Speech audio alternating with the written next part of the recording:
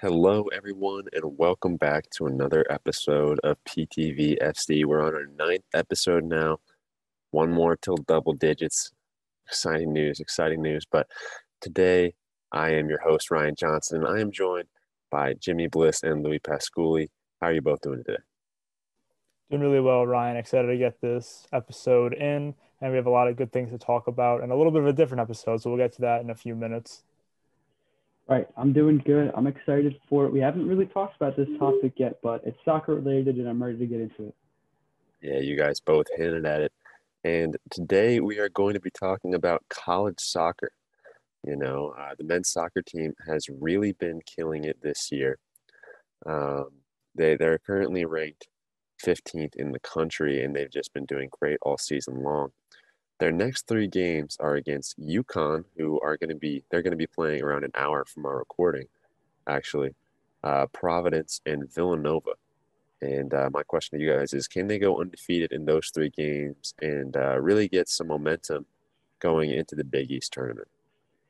So I think it's going to be hard to go undefeated in those three games, but unbeaten, I definitely think that that's something within the realm of possibility for the Seton Hall team. Today against UConn, I'm hoping they can get a win. There's no easy games in the Big East as it's such a challenging conference, but hopefully against UConn, this is a game where they will be able to come out victorious and they'll be able to take this momentum and they'll be able to move on. And then Providence on the road is going to be hard because they were ranked, I believe, earlier in the season as high as 13 even. So they're not a bad team at all. So that's going to be a bit hard on the road. I think if Seton Hall has to come out with a draw that game, I'd be perfectly fine with that. I think they have obviously the caliber and they have a chance of winning that game. But again, this late in the season, a draw would be just fine with them.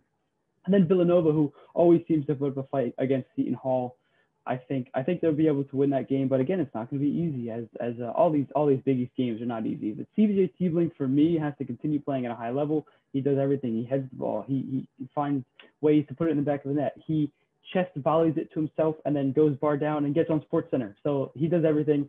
I'm excited to see him throughout these next few games and then into the Big East tournament and hopefully even further. Yeah, Louis, see, I think that Seton Hall does have a really good opportunity to go undefeated over these next three games, and I think they will.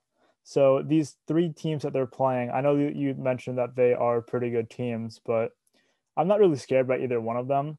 They already beat Providence 2-1 earlier this season, and I was actually on the call covering that game, and we looked very, very good in that game. I was also on the call against the Villanova game, and again, Seton Hall dominated that game, and they only ended up winning 1-0, but it was a truly dominant performance.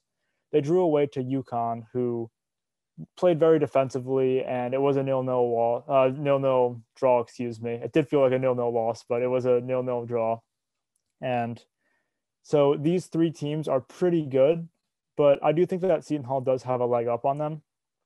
So if you just look at surely the goals scored and the goals conceded for these three teams, well, the four teams, because we're gonna include Seton Hall in this, and Seton Hall is 6-1-3 with their record, and they've scored 15 goals and conceded 9. So they're a very high-scoring team, and their defense has been pretty good, but recently they've been giving up a little bit too many goals for my liking, but they're usually a pretty solid defense.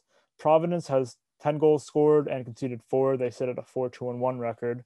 And then Villanova has only scored 4 goals this year, conceded 15, and UConn, even worse, 3 goals this season and conceded 5.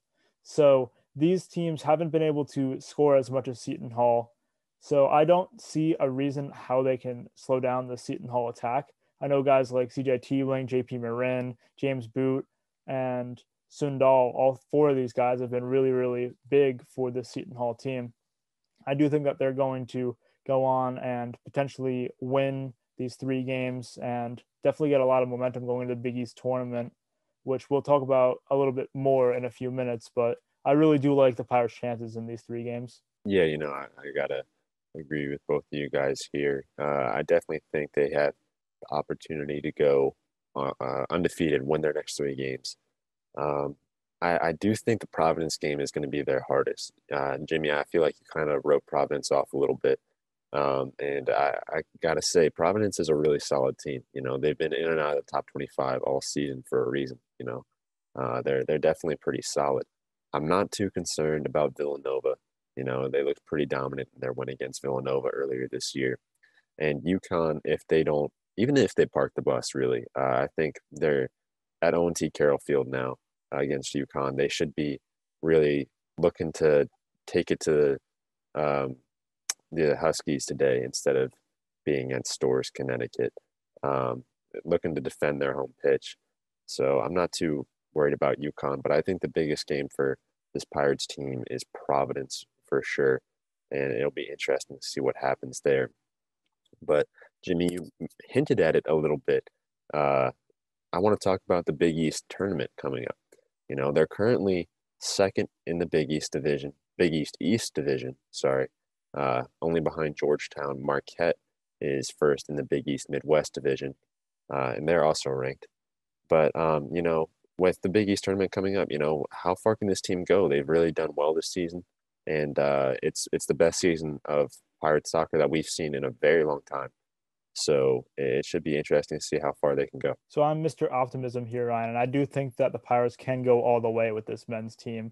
I have not seen a single thing to be concerned about with this men's team, apart from maybe their defense recently, but they've been winning, they've been drawing, they haven't lost any games apart from the one game against Georgetown, who are the reigning national champions. So that is absolutely a fine game to lose by me. So this team, the only one that stands in their way is Georgetown, I think. And in the two meetings, Georgetown has taken 4 points off Seton Hall, winning 2-1 in overtime and drawing 1-1. But Louie and I were in the building for that game against Georgetown, the 1-1 draw, and they really went toe to toe with them for the 110 minutes, and they looked better than them during some stretches. I really think that Georgetown got away with the win, with the draw there. I think that Seton Hall definitely should have won. They had opportunity after opportunity to take the lead. They had an open goal that they missed. They had a few headers that they could have scored, a few other shots here and there. So I do think that Georgetown's the only one that can really, maybe they're a little bit more talented, but Seton Hall does have a lot of heart. But then, just like you said earlier, Ryan, I want to highlight Providence a little bit. They may be tough if they play against Seton Hall because they're very, very defensive, as they've only conceded 4 goals this year. They play a little bit of a low block, try to keep the goals conceded to a minimum. They match up very, very well against Seton Hall this year. And Seton Hall won 1-0. And again, very, very tough game with the goal coming from Ricky Jarvie off of a corner header. But I do think that this Seton Hall team does have a lot of talent. They have talent in every aspect of the game, starting with their goalie, and their defense is very good as well with Maurice Williams. Then they have James Boot, who's my personal favorite player on the team, who takes all the set pieces. He is really good at assisting. He can even score a few goals when need be. The man from England is just all over the field. He has an engine. Then up top, JP Marin and CJ Tiebling. That combination is deadly. So just a few players to highlight there really, really gives me a lot of confidence with this team going forward. And I do think that if given the right opposition, this team can definitely win the Big East. Yeah, I agree with you, Jimmy, 100%. I think best case scenario is that the team goes out, they defeat Georgetown, they defeat Marquette, whatever team stands in their way, and they win the Big East, which would punch their ticket to the cup, the 48-team College Cup, I believe it's called. That tournament, they get to that via winning the Big East. But I think worst case scenario is they do well in the Big East. They don't secure the championship for the Big East, but then they're still able to make that tournament as they're ranked in the top 25 of the nation. And thus, I would assume that they have enough power and prowess to get into that tournament via their rankings. But as you said, Jimmy, they really do have players at all levels. I mean, I feel like every time we talk about Seton Hall, we have to talk about Johannes Pex because he's a defender, but he feels like a midfielder or a winger because he's able to defend really, really nicely, and then he'll go up and help with the offense. And that's so imperative because as we saw in the game that we were at, the Georgetown game, it was a draw, unfortunately, for Seton Hall. But Johannes Pex was the one that was able to run up the field, take the space, and then throw in a nice cross to Tiebling. I believe it was Tiebling. No, it was not Tiebling. It was I'm going to forget who it was now. Regardless, he was able to throw in a nice cross, and it was finished at the far post really, really nicely. And that's the reason why Seton Hall drew is because of Johannes Pex. And that's just at the defense, as you said, Marin and Tiebling up top doing really, really well. Good partnership, and they're producing a lot. So I think the Seton Hall team is on the lookout for other teams, and they also are on the come up in terms of doing really, really well in the Big East. Yeah, I love your guys' optimism for sure. I think the key for this Seton Hall Pirates team is going to be these last few games. and seeing if they can keep their momentum going into the Big East tournament, because they're definitely more talented than, say, Villanova or UConn, but they can't get complacent and just rely on that talent. They've got to do the things that we've been seeing them do all season long, really just dominate the pitch and, you know, make sure that they don't lose to these lesser talented teams. And I also want to shout out JP Marin. I think CJ Tibbling, yeah, has a lot of the spotlight right now, and it's well deserved. He's at 9 points on the season and 4 goals. But JP Marin has 4 assists. That's definitely a huge factor for this team. And he's definitely been killing it all year. He's also got 2 goals, and he's second on the team in points. But to keep things going with the Big East, we've mentioned Seton Hall, how they were ranked 15th. We mentioned Providence a little bit, how they're in and out of the rankings this season. Georgetown is currently ranked second in the nation. Marquette is ranked 22nd. And St. John's has been in the top 25 earlier this year. They fell out after some poor play, losing against teams like Seton Hall, but they were ranked earlier this year.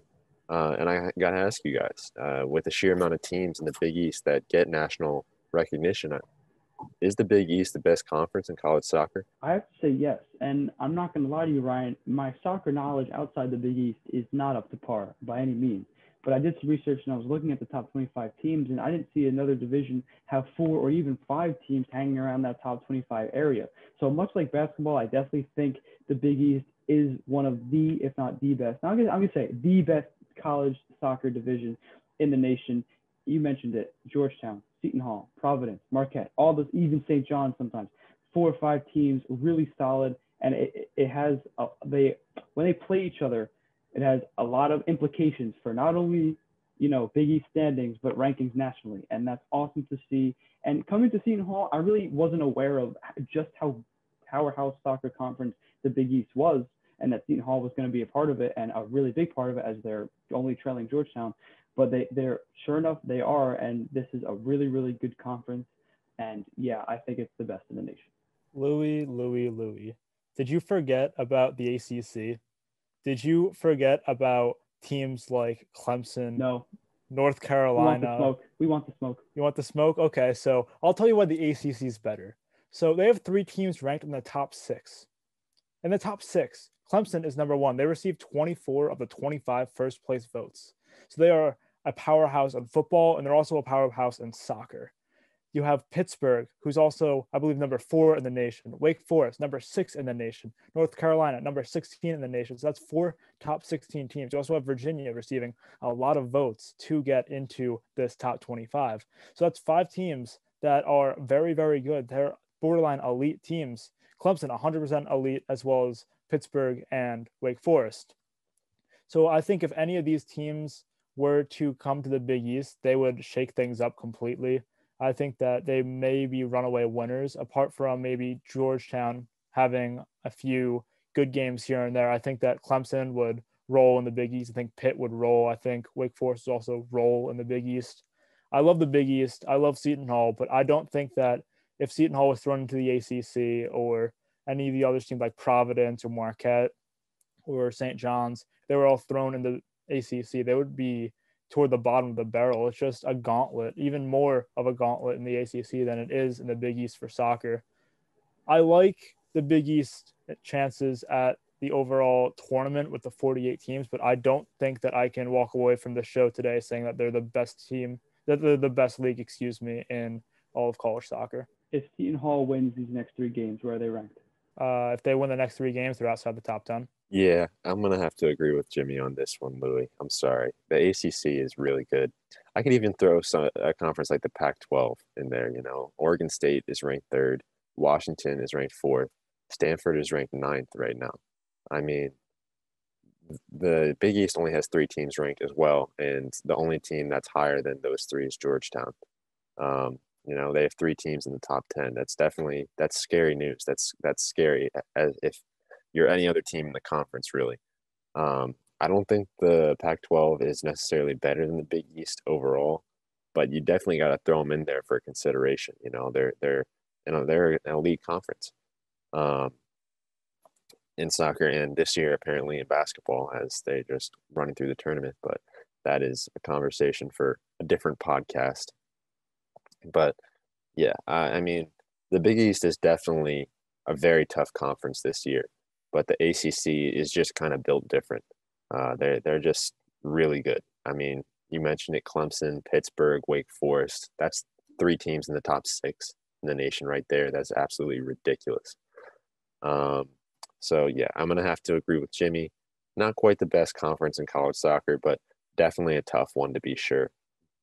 And to round things out today, I want to talk a little bit about the women's soccer team. You know, they've really struggled this year so far. They're 2-6 on the season, but they just had a huge double overtime win against St. John's, their first win in Big East play all year. Laura Hooper had a brace on the day to really propel the Pirates to victory, and Naomi Welch also scored. In their last few games this season, the Pirates played Villanova, Providence, and UConn in what could be some very tough matchups for the team. Can the Pirates turn their season around with the win against St. John's? So I'm going to go back to being optimistic, Jimmy, here, and I'm going to say yes, they can 100% turn things around if they play right. So they looked pretty good against the game earlier this week against St. John's. St. John's usually has a very, very good women's soccer program. It was down a little bit this year, but they're still a very, very good program. And so the Pirates scored 3 goals earlier this week, which nearly matched their season total of 4. So they really had a very good attacking showcase this week against the Red Storm of St. John's. DiPietro was my woman of the match, I think, for Seton Hall. I think that she's the right back, and she had a very, very good cross that was converted by Hooper for the second goal of the game, I believe. And she just put in a bunch of really, really good crosses every single time she went up the field. Hooper as well did very well, and as did Grace Gordon. So these 3 players were really good. When you have somebody in net that's playing really well, somebody in your midfield that's playing well, and someone in defense that's playing very well, you're going to be in every single game that you're going to play. Grace Gordon, 8 saves, Hooper, a brace, DiPietro, an assist from right back, and was consistently putting crosses in as if she was Trent Alexander-Arnold from that right back spot. Every single ball going to the head or at the feet of a Pirate. So I do think that this could potentially get them back on track. I don't have too much hope for them because they only are 2-6 on the season. But if they did have a game that could get them back into conversation and could kind of steer them back on course, it would be this 3-2 overtime win that they did win against St. John's earlier this week. I don't want to beat a dead horse, but the Big East has the defending national champion. Okay, I think that I'm going to have to be the devil's advocate here and say that I don't think that they can turn around. I would love to see that. I would love to see them make a playoff push this late in the season, but there's still a few things that I noticed with this team that kind of concern me going forward. And I think number one is the defending. In 6 out of 8 games, they've given up 2 or more goals, and that's something that it's not a horrible stat, but it's not something you like to see if you're in the conversation for being, making a push late and trying to win some games late in the season. So that is a bit concerning to me. And then I had the pleasure of calling a game with the Jimmy Bliss. And on that game, we kept talking about how instead of the goal kicks going to Seton Hall players, they found St. John's players much more than they found Seton Hall players. And I was kind of concerned with that. I was a bit confused. There were times where there were Seton Hall defenders that were open, whether it be DiPietro or Abby Roberts or whatever the case might be. And Grace Gordon didn't choose to pass that. She chose to boot it up the field, kind of like a punt in football, and just kind of give possession away. And that's Seton Hall women's team is not a good enough team to just be giving possession away. I feel like they need to retain possession as much as they can. They need to have the ball at their feet more than the opposition if they want a chance at winning a game. And that is another thing that concerned me. So I don't think that this team is going to be able to turn it around. Again, I would love to see them do that, but because of the things that I mentioned, I don't think it's going to happen. You know, you guys both bringing up some good points. I'm really on the fence with this one, because the Pirates, they definitely played better in that game than they have for the rest of the season. Definitely showing the fight to pull it out in double overtime. They've been competitive with some teams all season. I remember they had a heartbreaker against Providence earlier this year where they scored a goal in the last 2 minutes of the game to tie it up, but it was ruled offside, really wrenching the hearts out of the Pirates there. But, looking at their schedule coming up, they've got Providence this Sunday, which, like I said, they were very competitive with Providence the entire game. It's definitely a winnable game for them. If they can take that momentum, I don't see why they can't get a win. UConn, that is they lost 5-0 to UConn last time. They didn't lose to Georgetown that bad, and Georgetown is ranked 12th in the country. So UConn might be a little bit of a stretch in terms of asking for a win. I'd be very happy if they got a draw out of that one because they just did not look very good against UConn last time. And then Villanova is their final regular season game of the series, regular season game of the season, and they're playing on Thursday, April. All right, cut that. I just cut that. And then their last game comes up against Villanova, who they lost to 1-2 in, I believe, overtime or double overtime. Double overtime. So, another double overtime game that they just couldn't quite pull out that time. But I think the confidence that they gained from that St. John's double overtime win should really propel them moving forward. I don't see why they can't beat Villanova and or Providence. Like I said, I'd be very happy with a draw against UConn because UConn, like I said before about, I believe, the ACC, they're just kind of built different right now. But definitely should be fun to see how they end up on the season. And that will do it for today's episode of PTV FC, a special college soccer episode. Thank you guys for joining me, Jimmy and Louie. Shout out to our producers, Mateus and Cooper. Thank you all for watching. Stay safe, wear a mask, and have a great day.